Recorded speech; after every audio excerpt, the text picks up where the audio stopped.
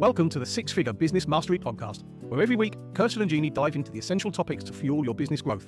From copywriting to course creation, mindset to video marketing, they've got you covered.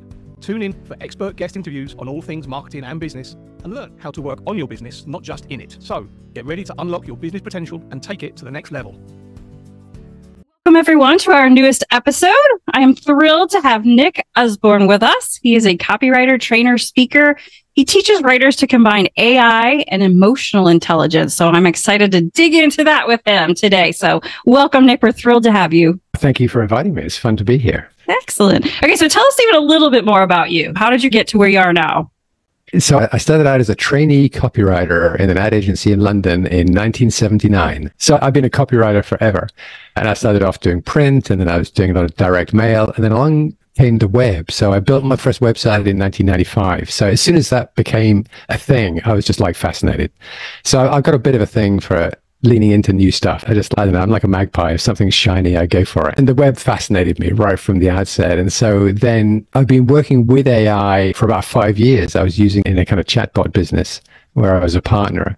But then along came ChatGPT, and it's just obviously it's groundbreaking and fascinating and exciting and terrifying and just everything. So as a writer, like I'm a copywriter, but I'm also like a trainer. I create courses.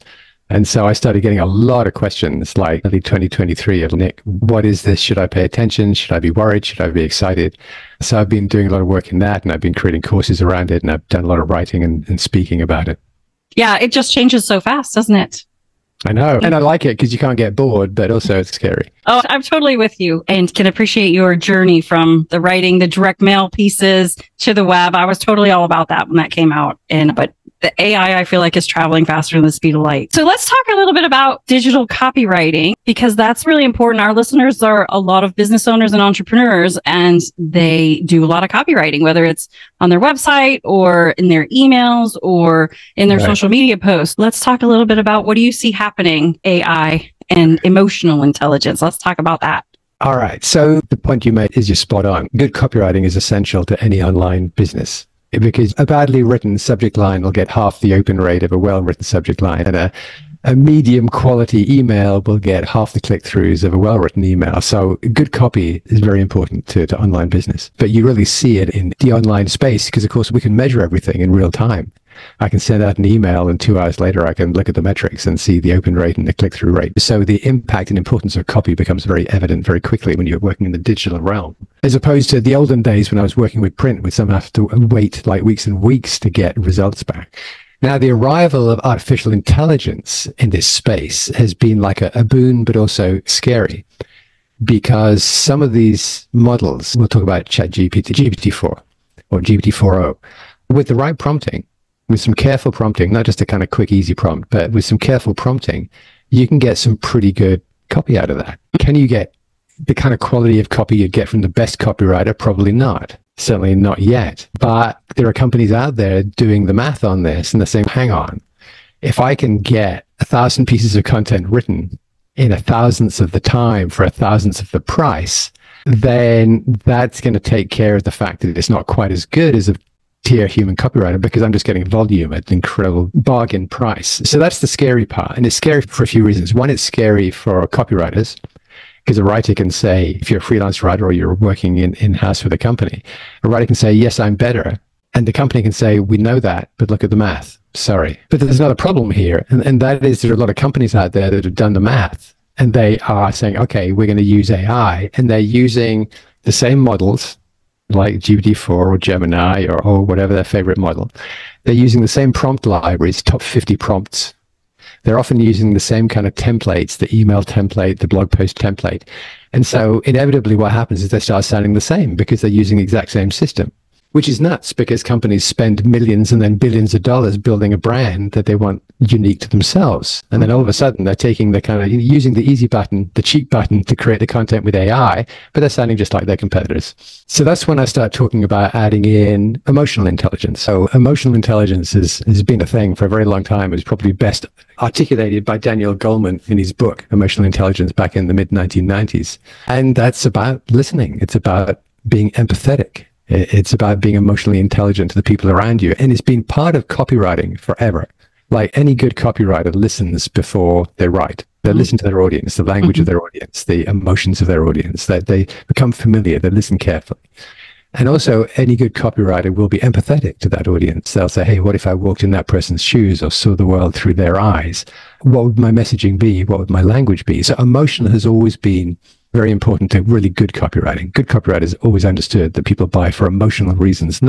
It's not rational. I don't buy a new pair of sneakers thinking, okay, the material in the soles, is that going to last for 4 years or 5 years? I buy it because of the brand and the look and because I like it and I want it. It's an emotional choice. So emotion is really important. But these models, these artificial intelligence models, they can read about emotion. They've read the script to Love Story and Romeo and Juliet, but they haven't felt them. They haven't felt emotion. They can't feel emotion. They've never eaten ice cream.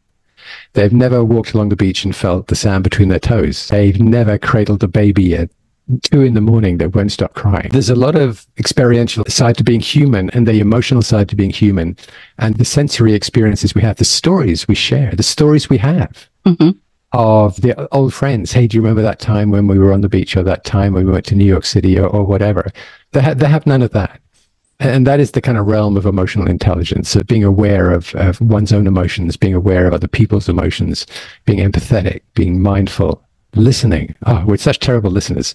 And if we get better at listening, then we become more emotionally intelligent. So what I'm saying to people is, hey, yes, you can use artificial intelligence. It's fantastic for brainstorming. It's fantastic for research, for outlining, for structure, for ideation. I have a friend who's a very well-paid, very famous copywriter. And he's often looking for a big idea for a campaign or a sales page. And he doesn't use AI for writing. He says, that's what I do. But he said, I do use it for help coming up with ideas.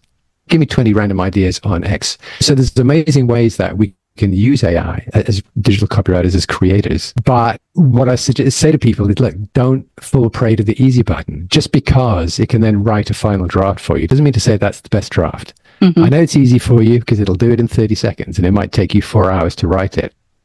But be careful, because if you follow the easy button and just get it to do everything, then it doesn't have that layer of emotional intelligence. Like, I've asked one of these models to say, okay, open this email with just a little anecdote, little story. And it did, and it just made up a story. And it reminded me of a story, a real life story from my own life. So I just rewrote that intro. And now it was a real story. And there's a difference there. There's a nuance there. There's a kind of reality there, because it was my experience that I was sharing rather than a chatbot making it up based on what it's read elsewhere. So that is what I teach, and what I do is, say, for instance, on my website, I have a blog, and it's hard work writing those blog posts. I do one every week. I've done one every week almost for 20 years, and it's work. But I never use artificial intelligence to write those blog posts. I might use it to say, hey, what should I write about next? Based on these last 10 topics, what should I tackle next? So again, I'll use it for research, for brainstorming, for outlining, but I always write it. Because, say, for me as an individual, a writer or a trainer, I am my brand. My voice is my brand. My writing is my brand. So I have to be very careful not to break that. And I think obviously you're right. It is your brand as a writer. But I think also for people's businesses, they forget that, yes, AI can write this for you, but it's writing something very similar for someone else. And now you're both sounding like you do the same thing when you don't. You probably don't. Right. So differentiation has always been a key to any kind of marketing. And you lose that. Now, that said, there are things that the AI is fantastic at. I remember years ago, I was part of a startup, and it was we were selling jewelry online, and I was the copywriter, and some of it was fun, but I also had to write product descriptions. Gold earrings, 30 different gold earrings. Like, it is the most tedious writing work in the world, writing product descriptions on gold earrings, let me tell you. I wish I had artificial intelligence to do that. So there are various tasks like that. If I want just like random blog post, 10 things you must do if you visit Paris this summer, I'll get ChatGPT to do that for me. It can do that really well. But if, like I say, it's meant to be my voice on, whether it's on LinkedIn, whether it's a blog post, or whether it's me selling something, again, not just me as an individual, but it could be a small business or a large business where you want to protect your brand. You want to protect your voice. You can do part of that with AI. Is you can go in and say, look, here's the avatar of our ideal customer. You can create a lot of context for prompts. You can get AI pretty close. What I always recommend is before you just click yes at the end of the conveyor belt. So you're basically mass producing with these models. And instead of just automatically falling off the end of the conveyor belt into boxes, you need like quality control. You need like the eyes of the creative director Like someone to look at that output and say, is that good enough? Yeah. Does that reflect our brand voice? Does it reflect our mission, our values, our culture as a company? Mm-hmm. And if the answer is no, then you pause. So there's this enormous temptation just to take the easy, inexpensive route. But I think if you do that, you end up damaging your brand, whether you're an individual or a small business or a large business. Yeah, you're absolutely right. It's interesting you say that, because I saw someone had posted something on Facebook and someone responded to it. And the response to that was, wow, that was a really nice AI prompt you gave them there, because that totally is an AI answer. So I thought that was really interesting that people are recognizing it now. And it's complicated because sometimes, like, I've written stuff where somebody said, oh, hey, I ran this through a checker and your piece was written by AI. And it's a false positive because I know it wasn't. Mm-hmm. And so freelance writers have had all kinds of problems with that, where their clients have accused them of using AI when they were asked not to. And their freelancer said, I didn't, honestly. And they said, oh, look, we put it through the checker. You did. And so false positives can be very difficult for writers to deal with, and within companies as well. Yeah, that's a challenge. It was interesting. We went to a conference in January where they were talking about AI and using it in marketing. And this one company were so proud that they were putting out like 300 blogs a day.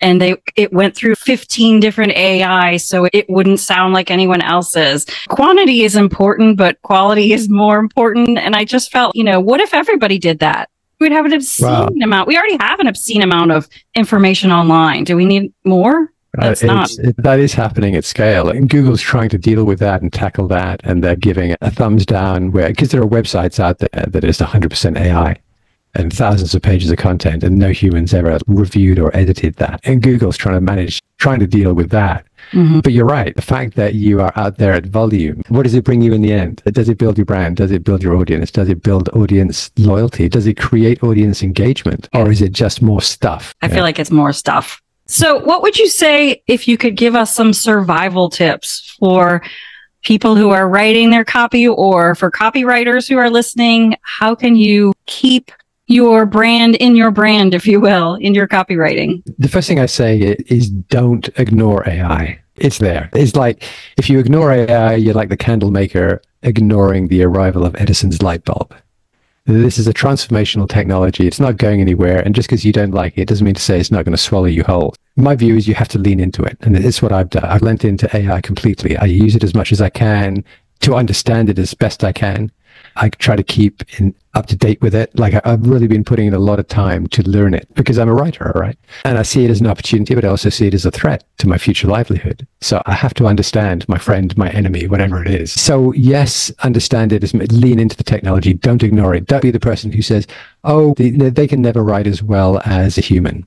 Actually, they can write as well as most humans. They can't write as well as good writers. But honestly, most of us are not fantastic writers. So don't underestimate how well it can write if prompted well. So yeah, don't dismiss it, because that's not going to work for you. Accept it, whether you like it or not. I don't like it, honestly. I don't like the fact. I don't love it, but it's there. I don't see I have a choice. But don't just stop at AI, and don't use it as an easy button to do what you already do. So if I want to write an email to my audience, I know my audience. I'll write the email. It'll take me 15, 20 minutes, maybe less. It's tempting. Oh, I'll get AI to do that. Don't do that. Don't use it as an easy button. Use it to help you do the stuff that you actually find hard. So if I'm working on a new project with a new client or a new course or something, and I have 200 pages of background information to go through, I'll throw that into this model and say, hey, give me a 1,000-word summary of this. So that's something I would find really hard to do that I can get AI to make easy for me. Or I might say, if I'm selling a product, I might copy 100 product reviews from Amazon, paste them into the model, and I'll say, hey, create a sentiment analysis based on these customer reviews. Really hard for me to do. Like, to get 50 or 100 reviews and in my mind somehow organize that as very hard for the human brain. Super easy for these models. So then I'll get this thing that they'll say 77% positive comments. And I'll say, okay, what's the language that happy people are using? And they'll give me the terms and phrases happy people use. So now I have the language of my happy user, and I can use that when I start writing the copy. So I like to use AI for the stuff that I find really hard. But when it comes to the writing, like, one of the first things that was drummed into me as a very young man as I started out was that it's all about emotion. People buy because of emotion, because how they feel. You make them desire your product, or make them fear the consequences of not having that product. It's all about emotion. So that then is the final layer. So not the easy button, not add volume, but use it to help you do the hard stuff, and then write yourself. And hey, I've done copywriting where I'm like, say I'm doing a sales page, and I think, you know what, there's something not quite, there's a transition here that's not right working, but I can't find it. I might put it into one of these models and say, look, this is what I wrote, but I feel there's a clumsy transition here in that first quarter. Have a look at it for me. And it does. And it doesn't always come back with an answer, but sometimes it does. And I think, man, that's right. And I say, okay, rewrite that little bit for me. And it does. And I think, perfect. Or maybe I think close to perfect, and I'll tweak it a bit myself. So sometimes I'll use the model to make myself a better writer. Love that. But that emotional intelligence part is, for me, the kind of secret sauce, because it makes the output better always. And it's also, if I'm a freelancer or even working at a team within a company, and my client or my manager says, yeah, but we've trained these models now to pretty much do your job. Thank you, but no, thank you. And I can come back and say, tell me about the emotional intelligence you're seeing there. And they're going to say, excuse me? And now I have a conversation about what the model lacks and how you need that human touch. And it's almost like the messiness of a human. We're messy. We have messy edges. We're imperfect. We're a little eccentric. We have our vulnerabilities. We have our little, that's important. That's how we relate. That's what, in fact, that's sometimes what we find most attractive about each other is our flaws. We are drawn to the messiness of a person. And that's what I try to bring back. And that's what I say. If I'm talking to a company that says, actually, we don't need writers anymore because we've got these models. And I'm saying, yeah, but are they messy like me? And this, excuse me? So now I have a conversation to have. I've opened a conversation. Yeah, I love that. I love that messiness, because you're so right. Or your imperfection, that's what makes you, and that's what makes you different. Otherwise, if we have AI writing all this for us, we're all going to sound the same, and we're all going to sound very flat, because, some of the mannerisms you have or some of the things that you say, that all needs to be in there. I talk about that as being like the sameness trap.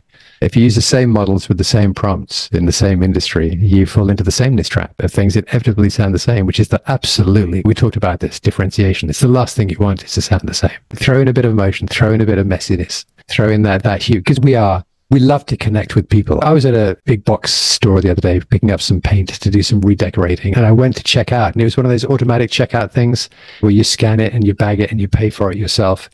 And I felt disappointed. Yeah, because I didn't have that moment with the cashier. And the cashier's a stranger, and we'd have maybe shared 10 words together at most, but it means something. That human connection means something. And I felt that loss of that when I was checking out myself, and I was disappointed. So as humans, we really want that human connection. Even something very small like that, it matters to us. And that, again, is what's missing from raw AI output. Yeah. We don't get that connection. Things that are relatable and personal, and just like you said, emotional. It's the most powerful thing on the planet, emotion, story.